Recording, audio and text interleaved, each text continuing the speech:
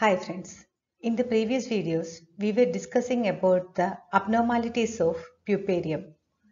Here we are going to see one more abnormality, that is retained placenta. In the normal case, after the delivery within 30 minutes the placenta is supposed to get expelled. That is, the placenta is supposed to get separated and it will come out of the uterus. But here in this case the placenta will remain inside the uterus even after 30 minutes. So retained placenta means the placenta is said to retain when it is not expelled out even 30 minutes after the birth of the baby. Even after the birth of the baby, that the placenta will not come out after 30 minutes also. That is known as the retained placenta. Let us see the causes of retention of placenta. In some cases, the placenta may be separated from the uterus, but after the separation, it will remain inside the uterus itself.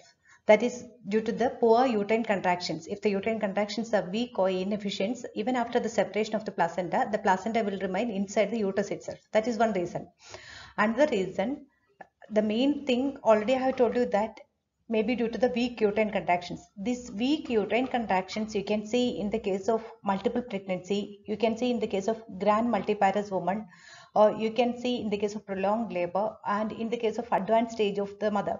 In all these cases, the uterine muscles will become weak and these muscles won't be having the capacity to produce an effective uterine contraction to expel the placenta out. So the placenta will remain inside the uterus itself. Sometimes it may get separated, but uterus may not be having the capacity to expel it out and it may remain.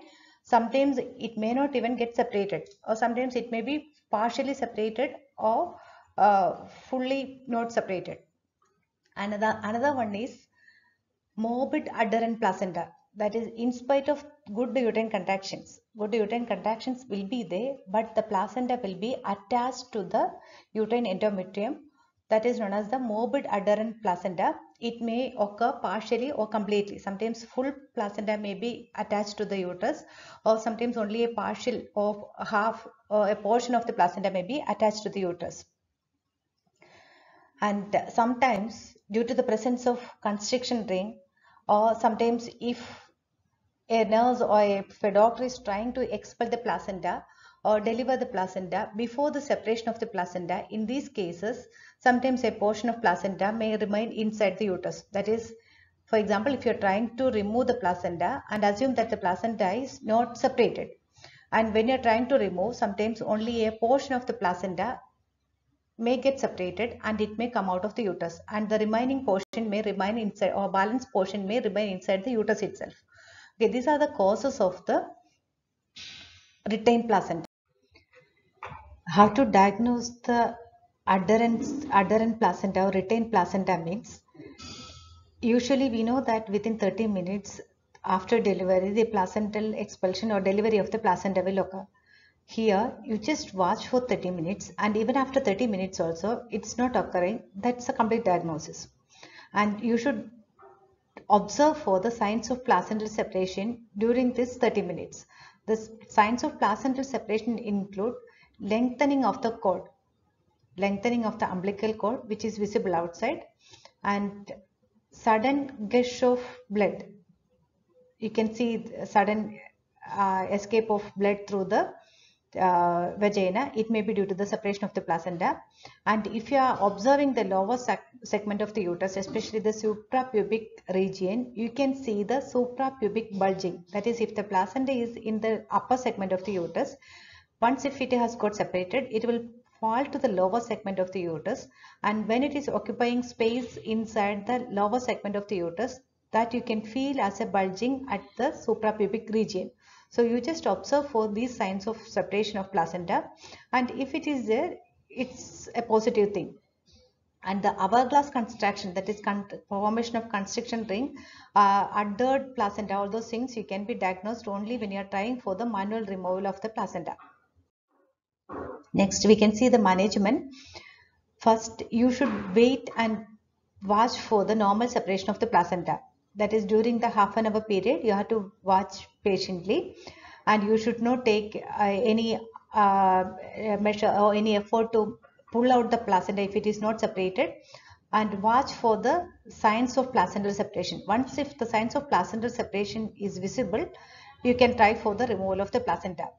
And if the bladder is full, that you should empty by using the catheterization, because if the bladder is full, that may block the passage of downward passage of the placenta. So it empty the bladder, and if bleeding is there in the third stage, you should manage that also. This retained placenta you can see in three cases. Sometimes it may be separated, and after the separation it may remain inside the uterus itself. Or sometimes it may not be separated, that is unseparated. Without separation it will remain inside the uterus.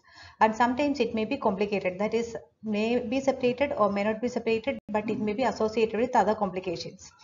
And if the placenta is separated and if it is retained, how to manage it means you just express the placenta out by controlled contraction.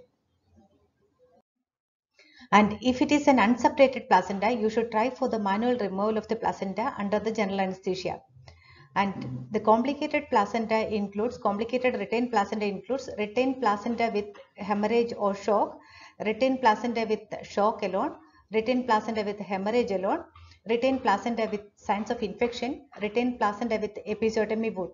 These are the complications that you can see along with the placental retention. And in these cases, you should take the intrauterine swab and you should send it for culture and sensitivity in order to identify the microorganism which has produced the infection. And you should give prophylactic antibiotics even if infection is not there also, if the placenta is retained.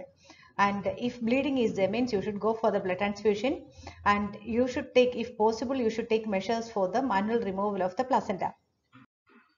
The complications include, that is the complications of retained, mainly the adult placenta include, not only the adult placenta, if the placenta is remaining inside, there is a chance for hemorrhage, that is postpartum hemorrhage chance is there, and chance for shock is there due to the blood loss, and there is a chance for subsequent recurrence in the subsequent pregnancies, and chance for infection is there, puerperal sepsis chance is there. These are the complications of retained placenta. Now we can see another condition, that is placenta acreta. This is an adult placenta. In this case, the placenta will reach up to the level of the uterine myometrium. Usually the placenta is getting attached to the endometrium. We know that the three layers are there for the endometrium during pregnancy: decidua capsularis, decidua parietalis, and decidua basalis. So this decidua basalis will limit the inward growing or downward growing of the placenta, and it will limit the placenta within uterine endometrium itself. But here in placenta acreta, what will happen means it will go beyond the level of the endometrium and it will reach up to the level of the myometrium or muscle layers of the uterus. And this can be of three types, that is total placenta acreta. If complete placenta is adhered or attached, that is known as total placenta acreta. And if only a partial, only few lobes are attached or few certain areas are involved, that is known as partial placenta acreta. And if only one lobe or a single lobe is attached, that is known as focal placenta acreta. And another thing is placenta increta. Actually, these are the different types of adherents.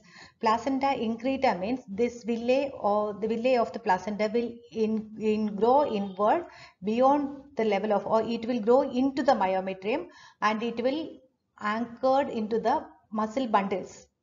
In the first case, it will reach up to the level of the myometrium, but here it will go into the myometrium. So the deeper layers of the muscles, it will grow into the deeper layers of the muscles of the myometrium. Next is placenta percreta. In placenta percreta, the placenta or the villi of the placenta will grow beyond the level of the myometrium and it will reach up to the serosal layer. That is, it will pierce the endometrium, myometrium, and it will reach to the serosal layer of the uterus. Here you can see this is placenta acreta, that is, it has reached up to the level of the myometrium. This is placenta increta, it has grown into the myometrium. This is the myometrium, it has inverted into the myometrium, and this is the last one, that is percreta. It has inverted the endometrium, myometrium, and it has reached up to the outer serosal layer of the uterus. The associated conditions include the placenta previa. That is, these adherents you can see in the case of placenta previa. Previous history of cesarean delivery, that is, if the placenta is getting attached to the previous cesarean wound area, that area may be weak when comparing with the other areas of the uterus. So the placenta may grow deep into that into the myometrium or perimetrium in through that wound area. And previous history of dilatation and curettage, that is, if there is any injury due to dilatation and curettage, through that injured part it may grow deep into the layers. And if the gravida is 6 or more, in those cases the capacity or thickness of the uterus may be less, and sometimes the muscles also may be weak, and the weak muscles may allow the inversion of the placenta. And maternal serum alpha protein level, if it is more than 2.5 millimole, in that cases also you can see the adherence of placenta. And the diagnosis, usually you will be diagnosing it when you're trying for the manual removal of the placenta. And if you're trying for the manual removal of the placenta, in the normal case, you can see a cleavage between the placenta and the uterine endometrium. Here, when you're palpating, you won't be able to feel that cleavage. And for the confirmation, you can go for the USG and ultrasonography. And even MRI also you can take. In the MRI, you can see the uterine bulging, that is, bulging of the uterine layers will be there, and heterogeneous signal intensity within the placenta also you can see. And the pathological confirmation include absence of decidua basalis, that is the third layer of the, already I have told you about the layers of endometrium during pregnancy, decidua capsularis, parietalis and basalis. Sometimes the decidua basalis may be absent or may be less. In that case, directly it will grow into the myometrium. And absence of Nitabatch fibrinode layer. In that case also, because of the absence of that layer, it may grow into the myometrium. And varying degrees of penetration of the villi into the muscle bundles and up to the serosal layers. And the management, in the case of focal placenta acreta, that is, if only one lobe is there, remove the balance placenta. How much is possible? How far is possible? Remove that much. And for achieving the uterine contractions, you can give oxytocin. And if bleeding is there, means you can go for the intrauterine plugging. Otherwise, if it is a cesarean, you can just switch the area, put a stitch over the area where bleeding is there. And if the uterus failed to contract, and even if the bleeding persists, and if the birth history is completed, that is, if the couples they don't want more children, you can go for the hysterectomy, that is removal of the uterus, that you can do in the case of multiparous woman. And if total placenta acreta is there, means usually hysterectomy is indicated. It is better to do the hysterectomy if the couples they don't want children in the future. But if the family history is not completed, if they want more children in the future, what you can do means you can just cut the umbilical cord from the base. That is how much it is possible, you can cut it from there, and you just leave the remaining placenta over there. It will get autolyzed and it will get absorbed in due time. You should give high antibiotics. You can start methotrexate. In rare cases, sometimes the placenta may invert into the bladder also. In that cases also, you should not try for the removal of the placenta. You can try for the hysterectomy, that is removal of the uterus, and partial cystectomy also can be done. And in main cases, if even after doing hysterectomy and cystectomy also, partial cystectomy also, you should start antibiotics, methotrexate.